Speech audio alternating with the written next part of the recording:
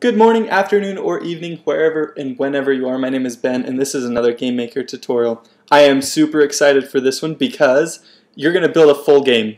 We're actually going to build a Flappy Bird parody game called Floppy Cats, or Floppy Cat, and you can use your own sprites, but I've also provided all the resources that you will need, animations and backgrounds and stuff like that. So I'm going to put that link in the description to download those, just for those of you who are using those sprites and want to follow along. I'm actually going to go download them.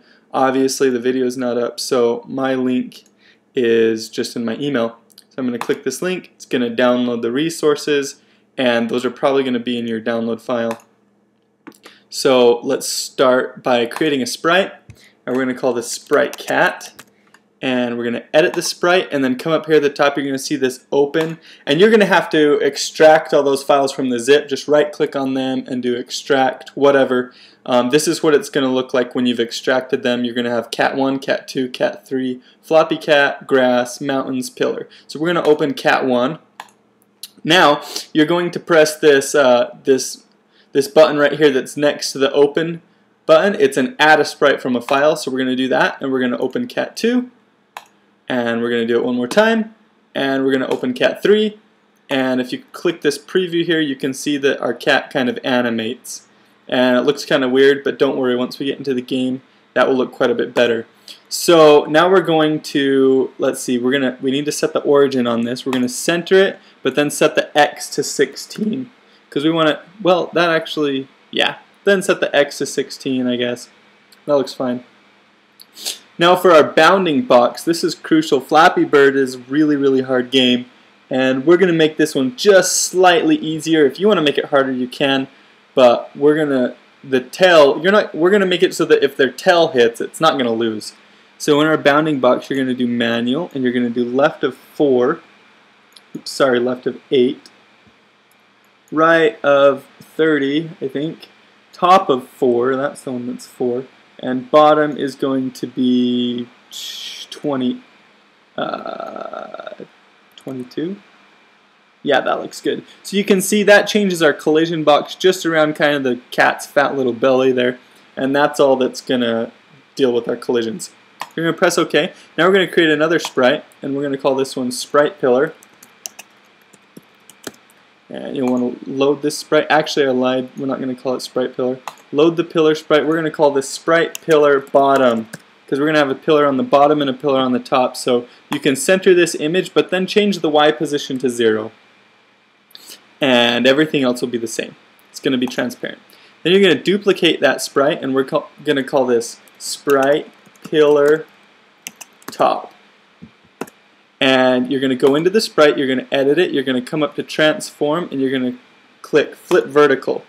So this is going to be the top pillar in our game, and you're going to change the Y position to 128. Okay? Now once you've done that, we're going to, let's save the game real fast. And we'll save this as Floppy Cat. And we're going to create a background, and we're going to call this background mountains. And you're going to load a background from a file, and inside here we've already got mountains right there, all done for you. And just press OK. This one's not transparent. Now we're going to do another background, and this one is going to be called background grass. You're going to load the background and pull in the grass. And this one will be transparent. Make sure to click that transparent button. And out of all the sprites that I made, this one's my least favorite, so if you guys want to redo the grass, go ahead. But this looks fine. Now we're going to create an object, and we're going to call it object cat, and give it our cat sprite. Now we're going to give it a create event, and inside of this create event, we want to set its image speed to 0.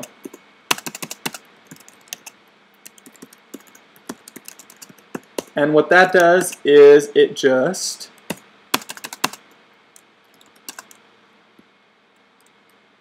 keeps the sprite from animating.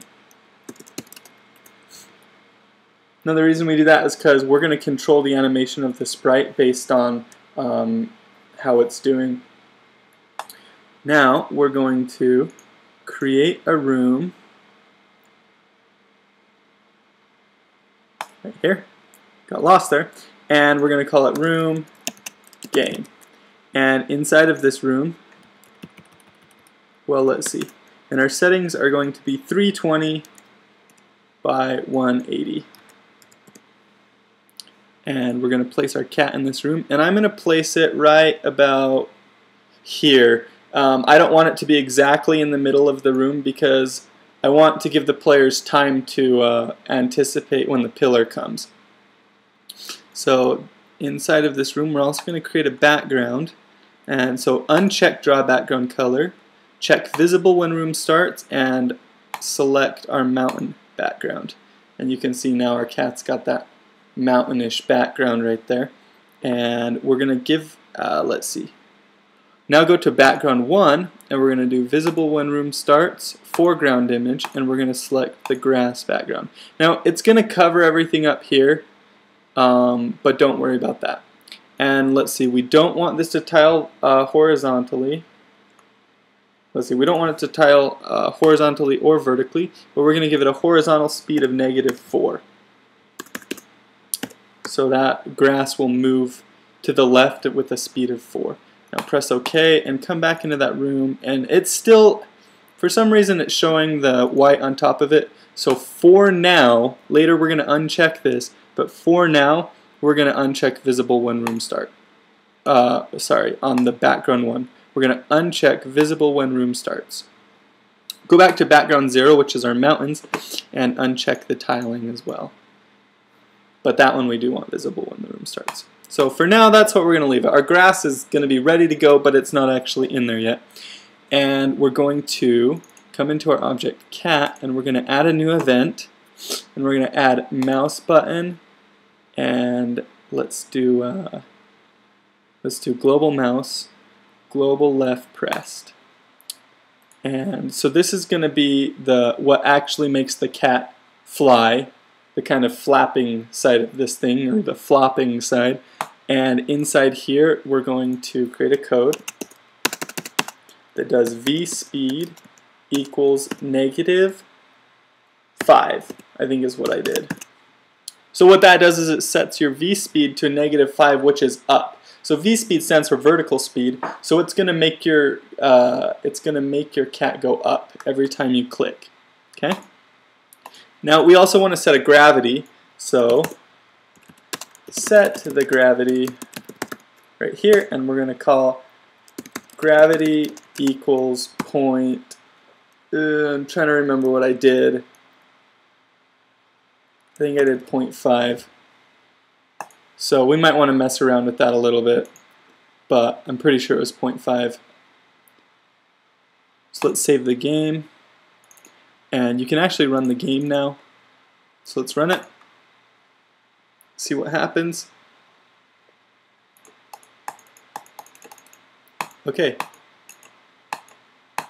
so you can see, and I just clicked out of the screen, so my cat's going to fall off of foreverness, but every time you click, the cat moves up. Okay, so that's great. I think that my gravity was lower than 5 though. I think it might have been 0.25. Let's try this one more time and see what happens.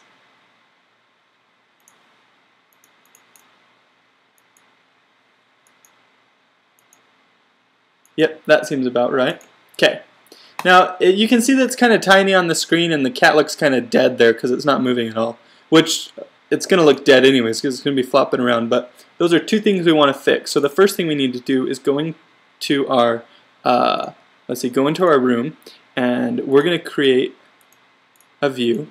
Now this is going to be a simple view because it's not actually going to move. The view is going to stay in the same spot, but to enable the use of views, visible when room starts, and we're going to make the view in the room to be 320 by 180. So the exact size is our room, right? Now the port on the screen is going to be 640 by 360. So basically what that does is it's going to scale everything by 2.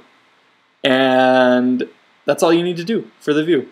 So I think you might need to go into preferences, and if you go into graphics, you'll want to, well, I guess it's already unchecked, but this interpolate colors between pixels, for this game we do not want that checked, so make sure this is unchecked.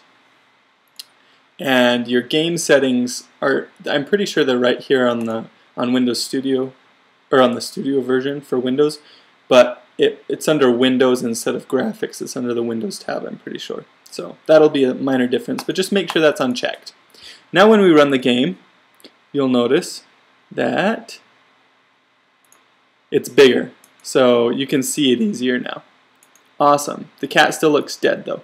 So what we're going to want to do is we're going to want to come in here and we're going to do add an event, add a step event, and we're going to drag over some code. And in this code right here, we're going to do if vSpeed is less than 0 for image index equals 0, else if vSpeed is greater than or equal to 0 and vSpeed is less than 4, pretty sure I used 4, image index equals 1, else if vSpeed is greater than or equal to 4, image index equals 2. So, let me explain this code to you. So our cat has 3 images, right, for the animation. And that's what we're changing.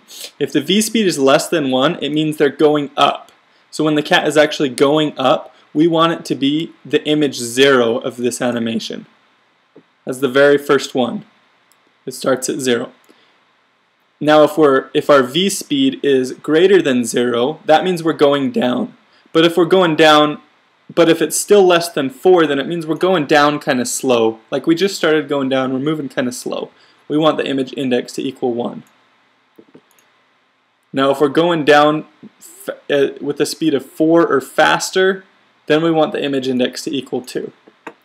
So that's what that code does, and it should make our cat look more lifelike if I did it right. So let's go in and make sure that we programmed that right.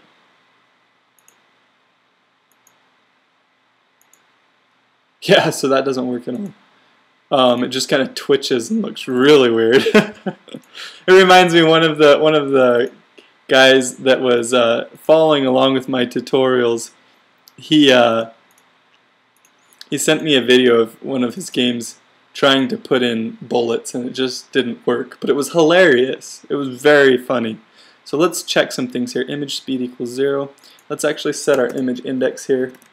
Image index equals 0 as well in the create event. And in our step event, if vSpeed is greater than 0, whoa, that should be less than 0. Okay, that was probably the first problem. Else if vSpeed is greater than or equal to 0 and less than 4, if it's greater than 4, perfect, that was probably our problem right there. This should be a less than sign, not a greater than sign. So let's try that one more time.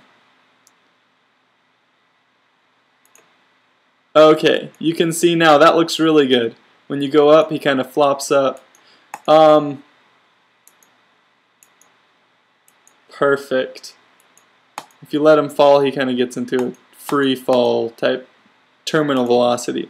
So that's all we're going to do for today. In part 2, we're going to add the pillars and make them come infinitely. And so that'll be really cool. In fact, part 2 will almost be done with the game except for the menu and the high score system. So be ready for part 2 tomorrow. Thank you guys for watching. Whoops. Make sure you like this video, share it with your friends, subscribe. I also put my Tumblr account in the description. So if you want to follow me on Tumblr, my Tumblr account, I'm going to mostly post stuff for the games that I'm working on. So if you're interested in the games that I'm working on the side, then you can check those out on my Tumblr. But follow me on Twitter and Facebook for more tutorial videos, and you guys have a great day.